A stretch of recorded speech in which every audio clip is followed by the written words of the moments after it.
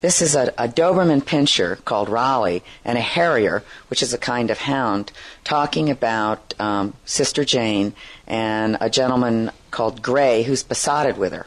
And so we'll start right out. Gray watched her mobile features, listened to her, and found himself completely engaged by this forthright woman.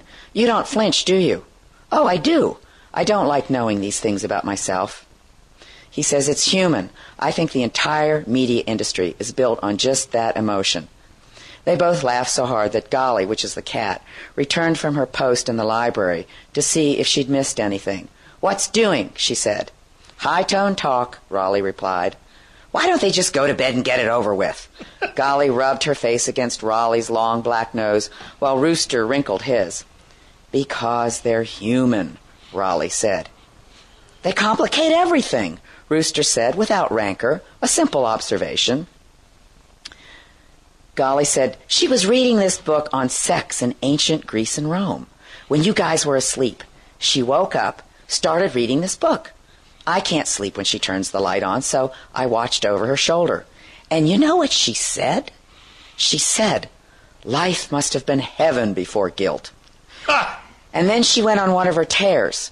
How clever of Judeo-Christians to put the cop inside instead of outside. You know, that's guilt. In Rome, you tried not to get caught if you were fooling around.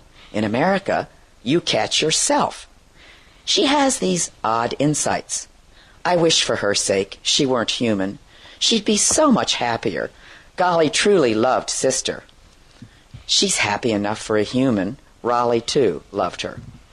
Oh, she's happy enough for a human.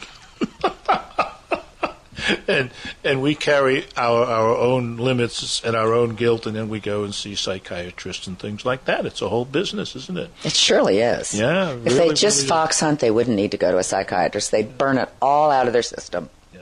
Thanks for sharing that with us, because I really do think it reveals a little bit about your love for animals and your great technique and your great way of sharing and writing about them.